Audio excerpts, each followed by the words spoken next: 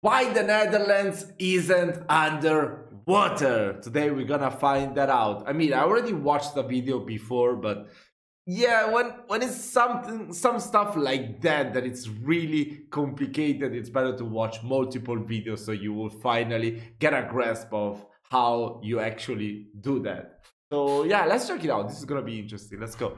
This episode of Real Engineering was brought to you by Skillshare, home to over 16,000 classes that could teach you a new life skill. The first 500 people to sign up with the link in the description will get a 2-month free trial. On a cold and stormy morning in January 1953, the Princess Victoria ferry was preparing to leave its dock in Stranraer on the southwest coast of Scotland, despite gale force warnings.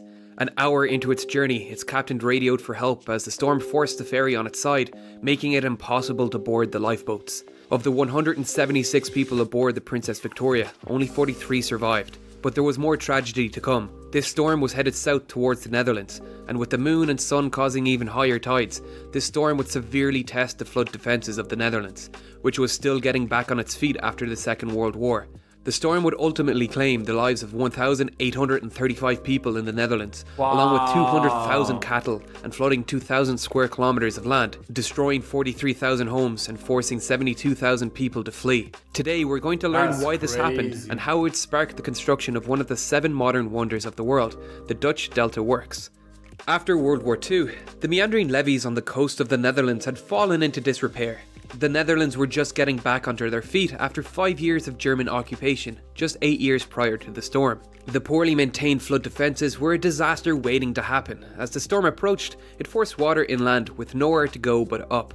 This put intense pressure on the dikes and levees of the Low Countries, and by storm's end, 139 kilometres of levees would be heavily damaged, with holes up to 3.5 kilometres being torn open. With nearly 26% of the Netherlands land area being under sea level, seawater burst through these breaches with immense strength, causing damage that would take decades to repair, and would spur the formation of the Delta Committee just 20 days later, to ensure this could never happen again, and this is what they came up with. The new Delta plan would shorten the Dutch coastline by 700 kilometres by closing the primary inlets in these 4 locations. This would drastically reduce the length of levees and dikes that needed to be inspected and maintained, and thus decreasing the chances of weak points jeopardising the safety of the Dutch people. However, this was no easy task and would come with an enormous cost. Before these works could be completed, additional barriers needed to be erected upstream to improve fresh and saltwater management and prevent fresh water emptying from the Rhine, Meuse and Scheldt River from redirecting around these new dams. The northernmost closure dam also needed to be equipped with a hydraulic sluice capable of dealing with the output of the Rhine River, as this fresh water would flood the Netherlands from the other direction if it was prevented from emptying into the North Sea. On top of all this, a number of ports such as the port of Rotterdam and the port of Antwerp had to... Just want to stop for a second and ask you guys to tell me in the comments if you knew about all this, because this is really interesting. I watched about it in another video, but I didn't really understand it fully. This one explains quite well. Stay accessible. So aside from the fixed dams, bridges and sluices, 2 new locks that would allow an inland ship route between Antwerp and Rotterdam needed to be built. Amazingly, on top of all this work, the Dutch still managed to consider the environmental impact of this work. The largest of the structures built for the Delta Works project, the Oosterschelde Storm Surge Barrier, was originally planned to completely close the mouth of this river, which would create a freshwater basin. However, resistance to this plan arose as it would completely change the saltwater environment of the area. The Oosterschelde scenery is unique with a great variety of fish, water plants and animals, so in 1976 the Dutch government agreed... Yeah, but like when it's about... I can understand the protests, you know, ambientalists and all that, but when it's about human lives, come on, are you really gonna prioritize nature and all stuff like that over the life of actual people? I mean, we are the dominant race for a reason, right? I mean, come on, are you really gonna sacrifice all these people's lives? Did they have to relocate, go to other places just because you have to protect the nature?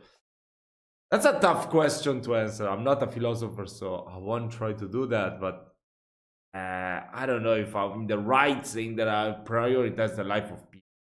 Yeah, definitely.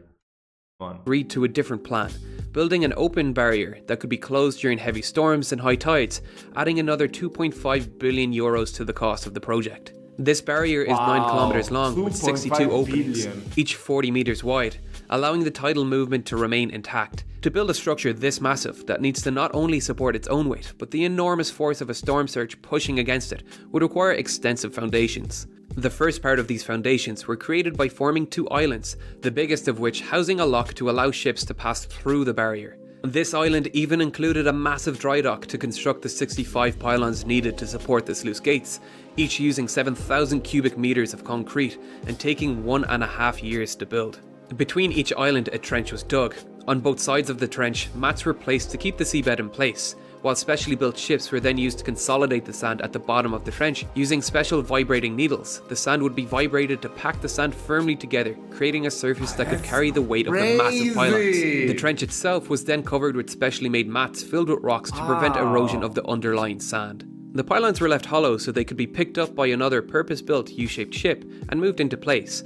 There, inside of the trench, on top of the mats, they would be lowered, filled with sand and closed with concrete. The wide foot of each pylon was packed in stone, as it is vital the pylons never move, because if even one of the massive 260 to 480 ton doors cannot move, the current in that location could become enormous and potentially damage the structure. Finally, these enormous hydraulic pistons were attached to the sluice gates, allowing 3 kilometers of the 9-kilometer long storm surge barrier to open and close on demand.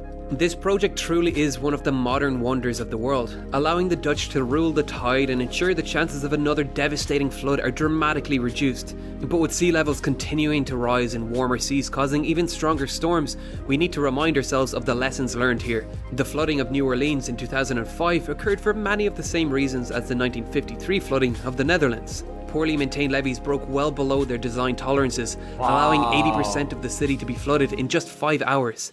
Had New Orleans taken lessons from history and reduced the length of the defences needed, as they have done now with the $1.1 billion Lake-borne surge barrier, they may have saved over 1,000 people and prevented the $108 billion of damage the storm caused. If these trends continue, cities around the world are going to have to seriously assess the risk of flooding and make plans to prevent any chance of a flood taking the lives of their citizens. So you may have admired some of the footage. Yeah, I mean, probably Venice should be the next online to prevent that, right? This video. It's not the first time I've travelled to a location to get footage, but it is the first time I felt really prepared, because I finally learned the necessary skills to use my equipment like a professional from Skillshare. I learned all the technical terms and settings to set up my still shots of the storm surge barrier. I learned how to get cinematic shots with my drone, and I learned how to apply the correct colour correction too. Skillshare is simply the best place on the internet to learn creative skills that could help you develop a new life skill. With professional and understandable classes that follow a clear learning curve, you could even learn the skills to start a new business like I did with this channel through courses for animation and editing. A premium membership starts around $10 a month for unlimited access to all courses, but the first 500 people to sign up with this link will get a 2-month free trial. In those 2 months you could easily learn I doubt them still on time. 7 years ago, wow. The skills you need to start a new hobby or business. So ask yourself right now, what skill have you been putting off learning? Really what project have you been dreaming of completing but you aren't sure if you have the skills to do it? Why not start right now and sign up to Skillshare using the link below? You've nothing to lose and a valuable life skill to gain. As usual, thank you for watching, and thank you to all my Patreon supporters for helping this channel exist. If you'd like to see more from me or see more content from Real Engineering, like sneak peeks for upcoming videos, check out the links for my Instagram. That was really interesting. I wonder, I mean, one question came to my mind throughout the whole video. You know, you guys, the Dutch, found a solution to this problem, and that's great. That's truly amazing. But this is because of modern technology and everything. It was already been learned in engineering. What if something like that would have happened, let's say, 5 centuries ago, or even 1 or 2, no, 1 century, yeah, it was 1 century ago, maybe 2 or 3 centuries ago? Do you think that you guys would still find a solution to this problem, or we wouldn't have a Netherlands right now? I mean, at least in the location where it's located right now.